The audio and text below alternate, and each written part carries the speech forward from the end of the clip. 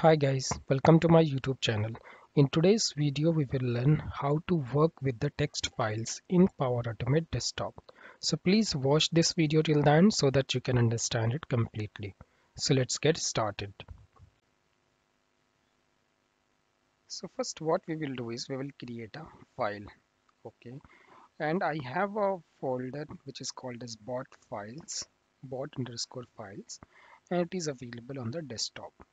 So what I will do is first I will search a special folder, and then I'll drag and drop this.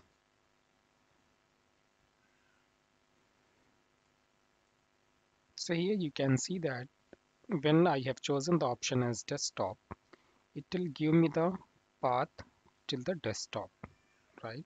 So C users and then username and the desktop. And after that, you can specify the folder that you need, right? This way, if you're going to move your bot to some other machine, then also your bot will not be affected because username will change on different machine. So now I will click on save.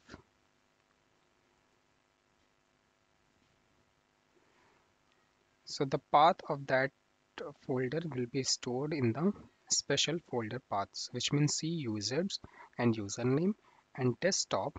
This path will be stored in the special folder path variable, right? And then I will go to file, and from here I will choose write to text file. Okay, and here I have an option that I can choose the variable or I can choose the file, right? So because I'm going to create a new file, so I can just choose the variable where I want this file to be created, right? I have chosen the file variable, and then on the after desktop I have one more folder which is called as bot_files,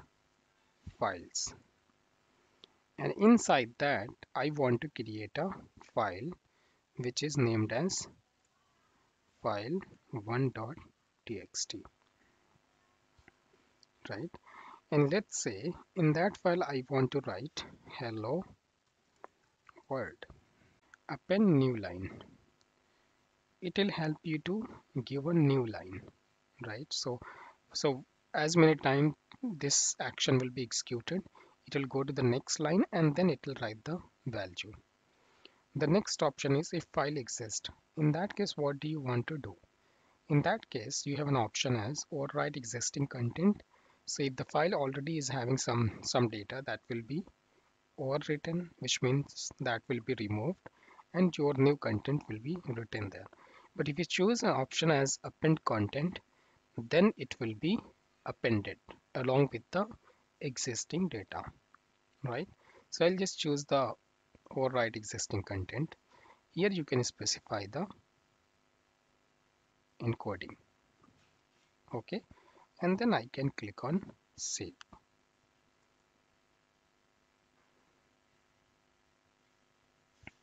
After writing this uh, text into the file, I want to read the text from that file.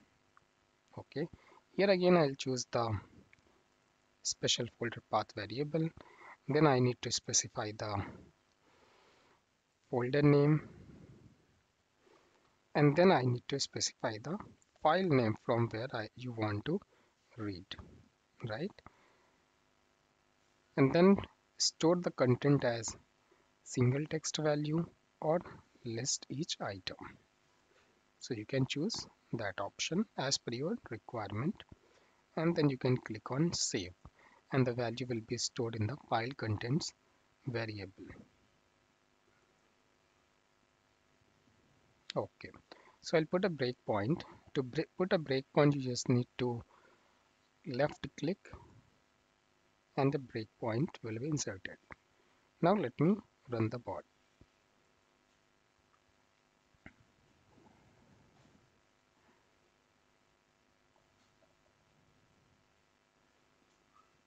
And then You can say that run next action,